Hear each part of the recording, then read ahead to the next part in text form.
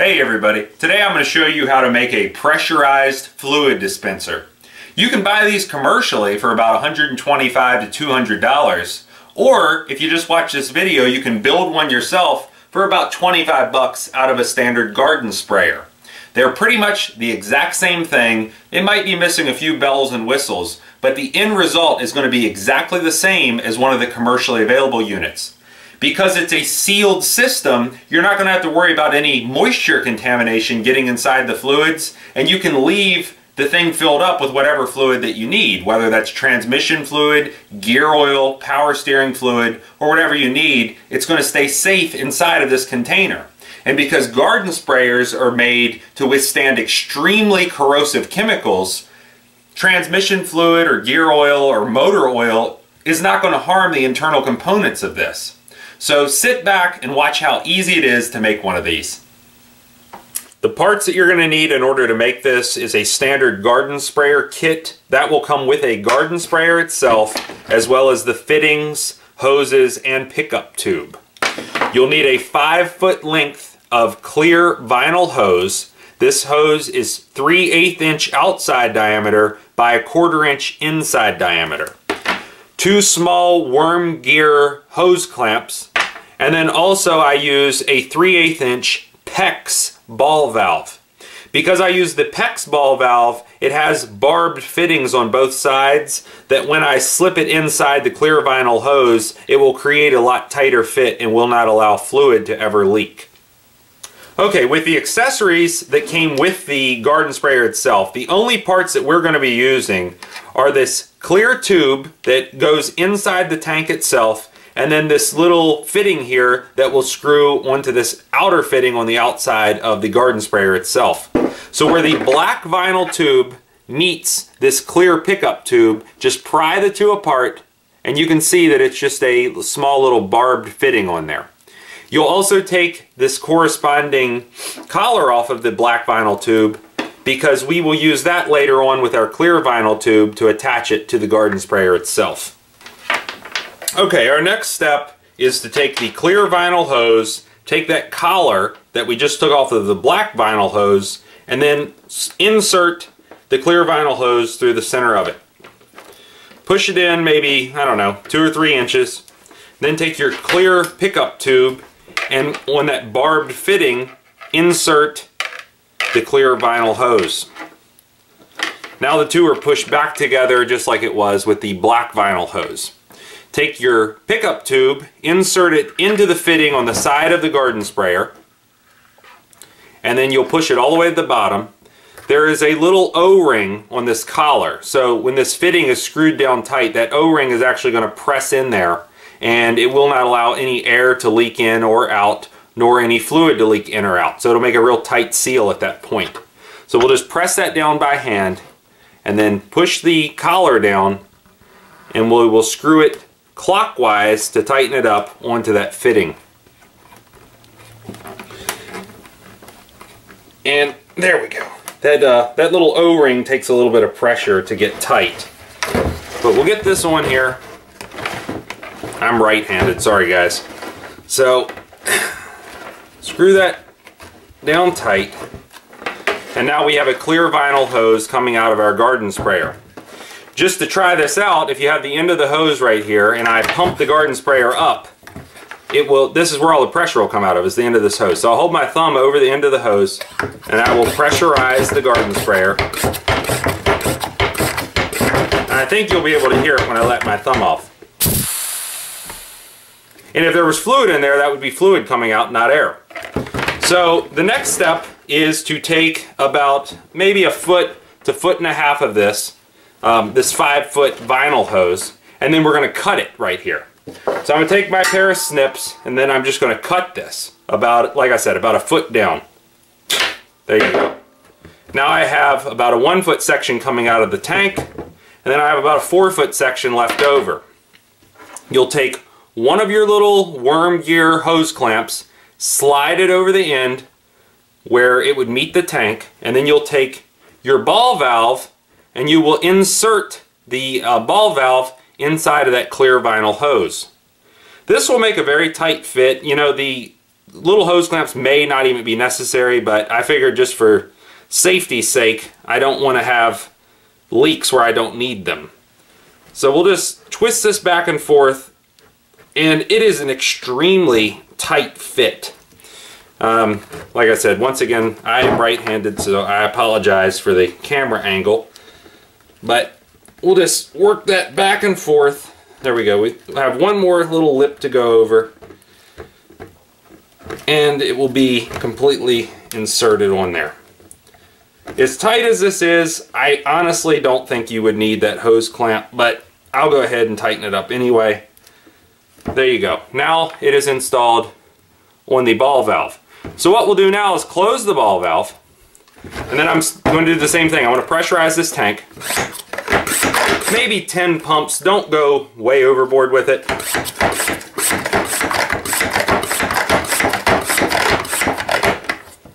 It's holding pressure, and if we open the ball valve, now we will hear air. That's what we're going for. We want a nice, tight, sealed system. And really, the last step is to just take this length of hose and insert it on the other side of the ball valve. So once again, I'm going to take the clear vinyl hose, grab the ball valve securely in my hand, and then twist and push this clear vinyl hose onto the ball valve itself. You know, with my original one, I used the actual sprayer mechanism that came with the garden sprayer, but I didn't like that because I had to hold in on the handle. And with a ball valve, I can just open it up and it will let the pressure out, and I don't have to sit there and hold it to let all the fluid go through. So twist this back and forth, and now I will insert the other hose clamp from the other end of this hose, so I can tighten them both up on both sides of that ball valve, and we would not have to ever worry about anything leaking around there. So I'll take that. I have a 1/4 inch little nut driver, but it also takes a screwdriver. Just nut drivers don't pop off like a screwdriver would. And I will tighten this down. These are very small little wormgear clamps. They're I think about the smallest ones I could find at Lowe's, because of the size of this hose, it had to be extremely small. But honestly, if you can't find these as tight as it fits on that PEX fitting, I don't even think you would need it. So tighten that down. This other side, do the same thing. I'll tighten it down. And pretty much will be complete. It'll be, now I'll just need to test it. So I'll put some fluid in there, and then I'll show you guys that, you know, everything works fine with it. I've been using that other one that, you know, is the inferior design as far as I'm concerned, because I was still using the sprayer mechanism. This ball valve is really going to work a lot better. With a ball valve, you can control the flow very easily, because you can very lightly open it or open it all the way, just depending on how much you want to let through at once. So there we go. Both are very tight. The ball valve is shut. If the handle goes along with the tube, that means it's open. But when it's crossways, the ball valve is shut. So we'll pump this up once again.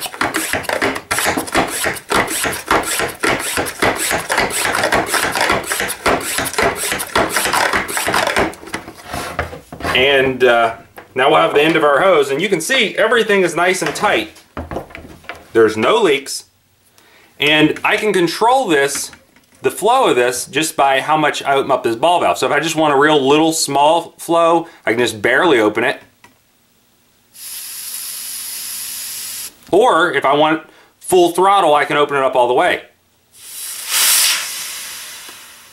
And because this is a fairly small little area, it's not going to have a ton of air in there like you would with a air compressor tank. But when you're dealing with fluids, very little pressure will end up pushing an entire gallon of fluid out of this little hose. So what you would need to do when you actually use this is take the fill plug off the side of your transmission, insert the end of this hose inside the transmission, just make sure it's not going to fall out, and then pressurize this little tank, open the ball valve, maybe just a little bit. I don't think you'd have to do it all the way, and you will see the fluid level drop. And eventually, you'll see the transmission fluid coming out the side of the transmission or the side of the transfer case. You turn the ball valve shut, put your plug in, and it has been refilled, and you don't have to deal with little hoses or funnels or, you know, something hand powered. You can just set it and forget it, or just set it and watch it, and then you'll be good to go. Just to demonstrate how well this works, I'll unscrew the top of the garden sprayer now, set it to the side, and then I'm going to take just some regular motor oil and put in here. And I will show you how well the mechanism works. It will pressurize very quickly, and it will do all of your work for you, because all you need to do is basically watch it. Especially, like I said, if you're filling up transmissions or transfer cases, this really makes it easy. So you just take the garden sprayer itself, pour the fluid right in the top. I'll fill it up, I don't know, we'll go about halfway. I'm not going to drain out half a gallon of this, but so you can see it in there. So you can see it filling up now. And alright, we're at half a gallon. I'll put the top back on the motor oil itself. And then I have just a little clear jar over here, so you can see it being filled up. So I'll take the lid off the little jar. I'll put the top pump mechanism back on the top of the garden sprayer itself and tighten it up. And then, like I said, try this with different pressures. I mean, I would start out with maybe 10 pumps to start. Don't overdo it, because you may end up blowing this hose out. Any garden sprayer, if you've ever worked with it around chemicals, you know you don't want to overdo it. So we'll start.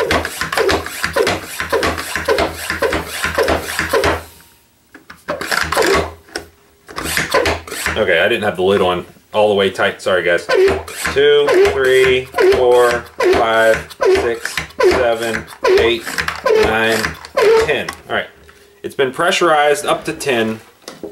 I'll put the little tube in here, and then I will open this ball valve up. You can see the fluid going through the clear vinyl hose, and eventually it will make its way into the jar. And it seems to be going fairly quickly. You can see it going in there. I mean, you got to think, if you're working with transmissions, you don't want it blasting in there, because you'll end up dumping about a gallon of fluid out on the ground. But at the speed that this is moving, I mean, this is just, like I said, 10 pumps. So here it is. Let's see if we can do it sideways. You can see the fluid level increasing inside of the jar. This is a quart jar. And yeah, I'll just let it sit here for a second and fill up. But just with 10 pumps, I'm sure that this quart jar will fill up. And I'll let it fast forward just so you can see it fill up.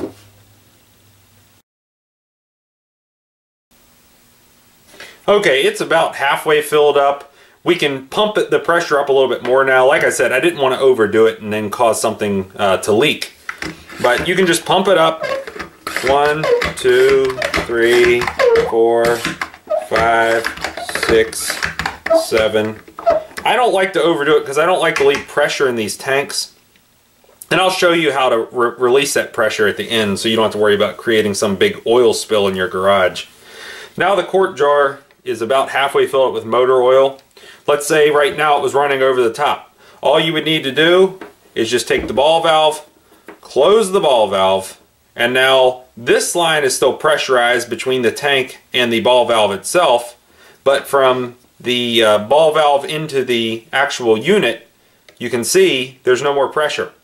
So we'll take this, clean off the end, and at this point you would be putting your fill plug back in, and the repair will be complete. When you're done, you just need to take the end of the hose itself, insert it back into the container. In this case it's a motor oil container, but if you had transmission fluid or whatever you were working with, just insert it back into the container, turn the valve to fully open, and then pump this up maybe 15 or 20 times, and then just walk away. All of the fluid that's left in this container will then drain back into the original container. This will be almost completely empty, and it will blow air through this line. It will drain everything great. So that's what I'll do now.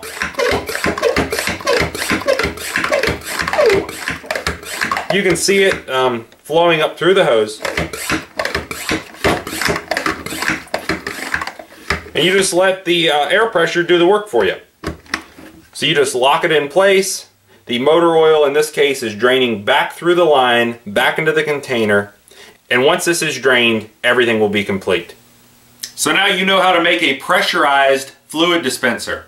Like I said, these take about 15 minutes to make. They only cost $20 to $25, and you will save at least $100 over the professional brands. One thing I want to note, please do not use these with gasoline or combustible materials. There is no room for expansion in here, and you will pose an extreme fire hazard if you use that with the wrong type of fluids. So you really only want to use this with non-combustible fluids or oils. If you like this video, please click like. If you like my channel, please click subscribe. And thanks for watching.